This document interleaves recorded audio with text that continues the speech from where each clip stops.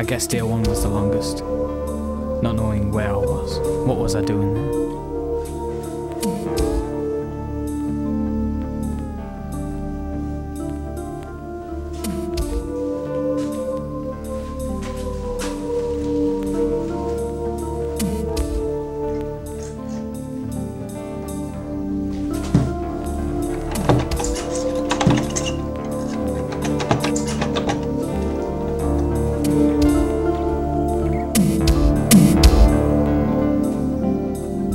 When I first saw the button, I didn't know what to think. I wanted to think it was a joke, but this was no joke.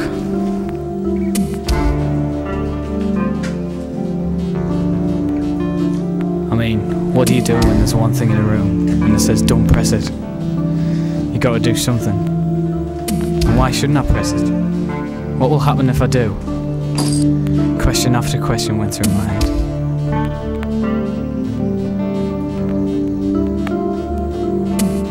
The one thing I just couldn't stop thinking about was why me?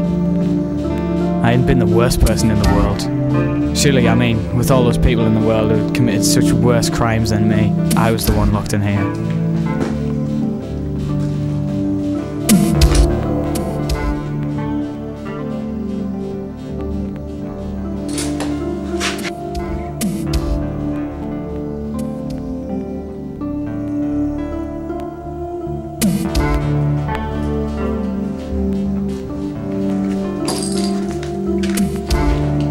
I spent hour after hour just thinking who I had wronged, thinking of all the names in my head, but this never worked. I lived a quiet life. I had no idea of who could have done this.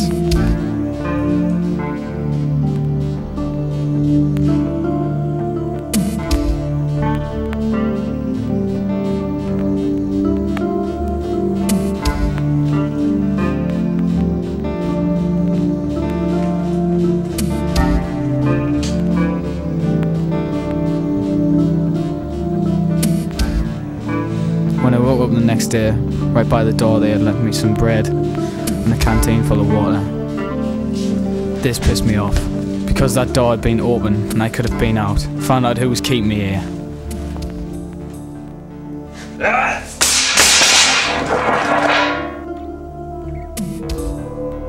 Hours later, I was so hungry, I ate it. It tasted horrible, but I hadn't ate in days. The room wasn't completely empty. They left me a pillow and a mat. I found a piece of chalk, started noting down the days.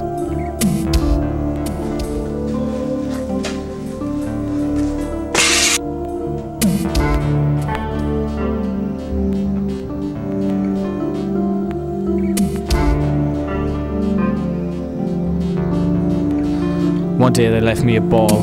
It's amazing how something so simple could entertain me for hours. It was the only thing that got my mind off the button.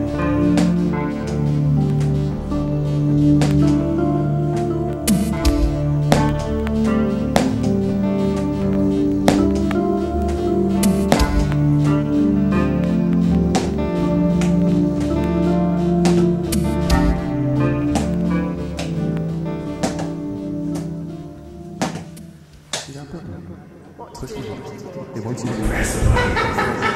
Press the button. Push the button. They want you to press the button. Press the button. Press the button.